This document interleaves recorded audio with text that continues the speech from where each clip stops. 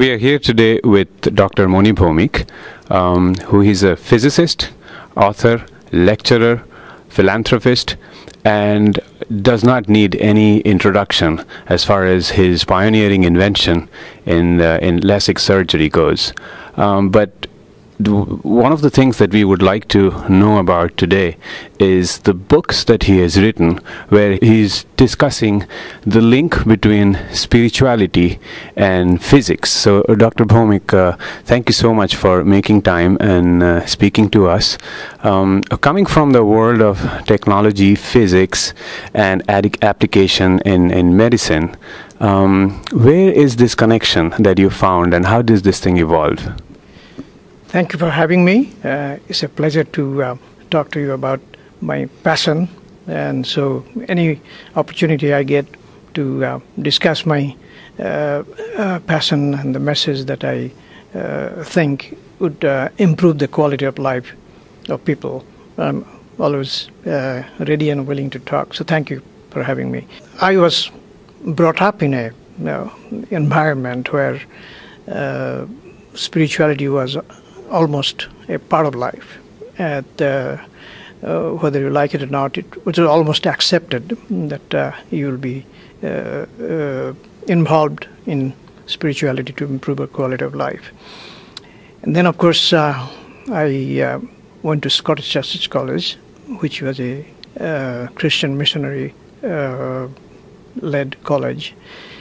And I really had my first spiritual crisis because as a scholarship holder, I had to attend the Bible class, and my teachers told me that man is born in sin. And that really was an alien idea to me, because how can an innocent child be born in sin? What has the child has done to be born in sin? But of course, at the time, I did not have the ability to think about this, but it remained as a seed in my mind. And I thought someday when I get out of my poverty, I like to delve into this thing if there is anything in it. And so I eventually got my master's with our scientific icon, Satyan Bose. With his encouragement, I went to IIT Kharagpur to get a PhD in physics, then came to this country as a postdoctoral fellow, Sloan Foundation fellow, to Los Angeles with only $3 in my pocket. So I had to be not only a scientist but also an entrepreneur. I was able to get rid of my poverty-stricken past with hard work and with a little bit of luck, as you have mentioned about the instrument for LASIK, the excimer laser, that I was fortunate to co-invent with my colleagues, and that gave me a springboard for my financial investments. And I am happy to say that at least I have been able to wipe out my poverty to the extent that I was fortunate to be featured in Lifestyle of the Rich and Famous, which is kind of a gold standard of being arrived. And so when I became financially free, I thought I'm going to be living happily ever after. But that just didn't happen. I mean, money is very important when you do not have it, and don't I know it. But having money is not automatic that you're going to be happy. And of course you get excitement, and I was giving James Bond a run for the money, and I was going from one excitement to another. But eventually then my Peggy Lee moment came, so to speak. Is this all there is, and is it going to be, because one excitement needs a bigger excitement, and I thought I have everything to be happy. Why I'm feeling like I have a hole in my heart. So I thought maybe what I brought in from India in my spiritual toolkit where I was born, that spirituality is essential for an abiding happiness. But of course, by that time, I became a skeptical scientist. Our credo is that don't take anybody's word for it. You got to find it yourself. So I delved into see what physics have done in terms of is this really true what we have been taught about, that we are part of God and there is a higher power behind our existence. And I delved into it for about 10 years. And what I found really boggled my mind. What I found that the gifted individuals in India, the Vedic seers, who had a truer vision of reality, that there is something permanent behind our existence. Everything is changing in our day-to-day life, including everything in the universe itself. So how do you keep your mental bearing when everything is changing, especially in this day and age when you are being bombarded with conflicting stimulus? How are you going to keep your mental bearing? Is there anything permanent? And I realized this is why we need spirituality, because spiritual, after all, is a belief in a higher power beyond existence that doesn't change, like our concept of Brahma. Dr. Bhaumik, I'm going to interrupt you here at this point of time. There are a lot of people who use these terms, spirituality and religion, interchangeably, and they are not the same. And I would like you to elaborate on this very critical difference. Well, I think you brought a very interesting point.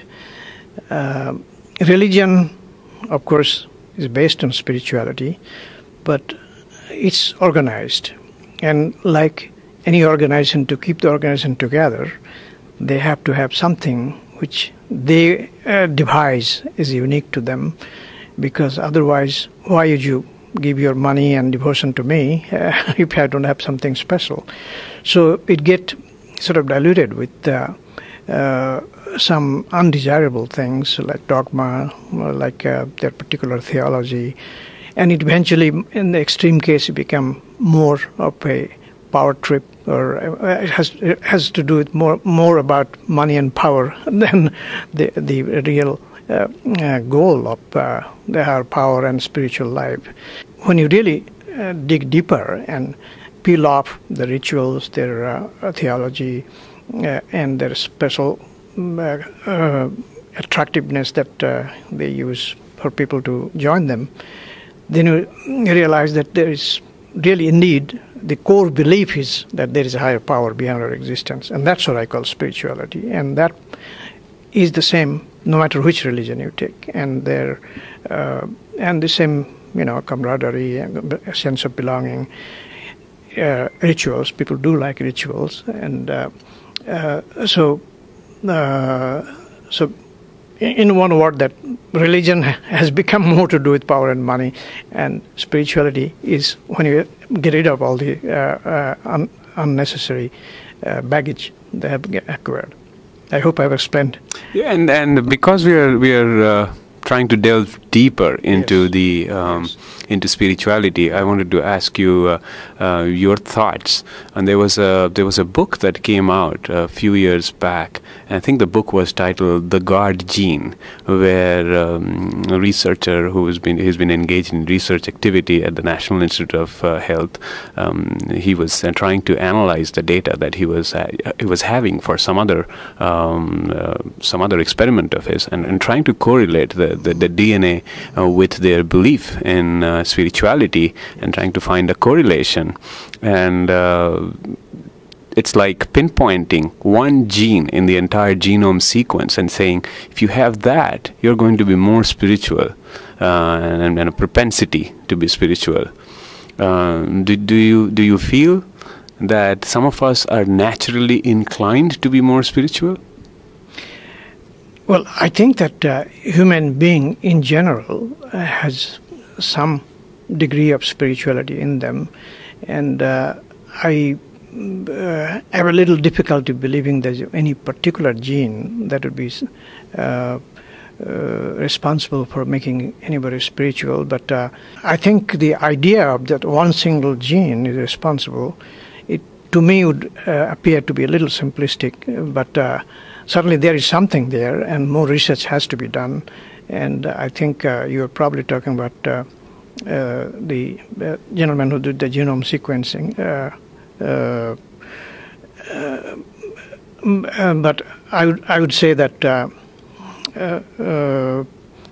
certainly there is something to be explored more, but it's just like a human being is a complex structure, Sure, and there is more to it than just a single gene. Absolutely. Well, I think that leaves us some thought for a future discussion on this. And Dr. Bhaumik, I would like to thank you very, very much for your time.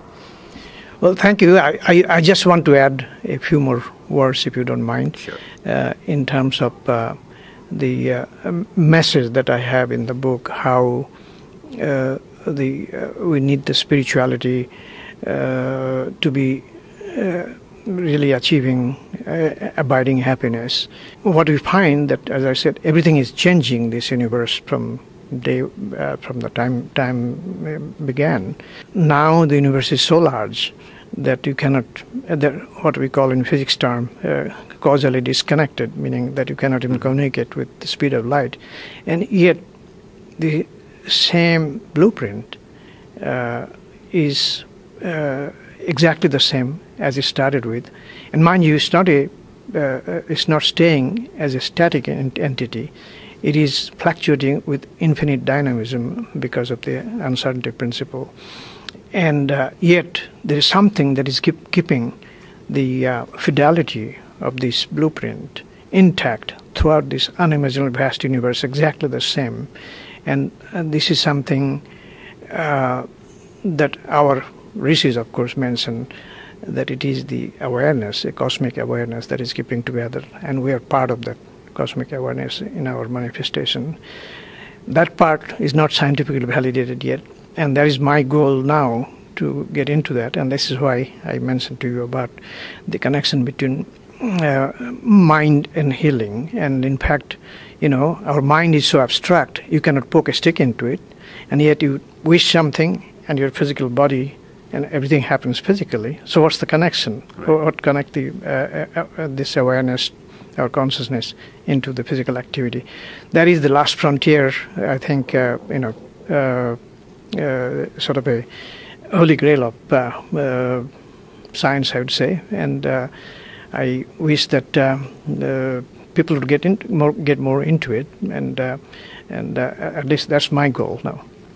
Thank you. Thank you. Thank you very much.